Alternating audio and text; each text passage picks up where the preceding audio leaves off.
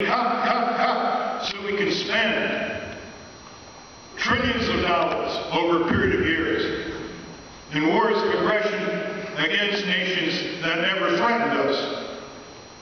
You're attacked by a criminal gang, you go after the criminal gang, you don't blow apart a country, you don't then invade another country that never threatened us.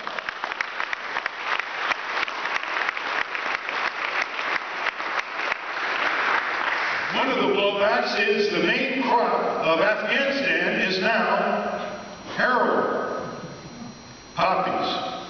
It's a leading narco state in the world. And before we invaded Afghanistan, we actually called the Taliban over and we gave them a $40 million reward for stamping out the poppy trade. That's another blowback. The blowback on our veterans is cruel. It's insupportable. We flatter them going out. We bring them back. We muster them out with the trumpets, and then they're on their own. They have higher unemployment rates and higher homeless rates than the average population. And the post-traumatic syndrome shows that their conscience was troubled. It wasn't just a physical trauma. Their conscience was troubled because of what they were asked to do, to kill and die for a cause they couldn't possibly justify.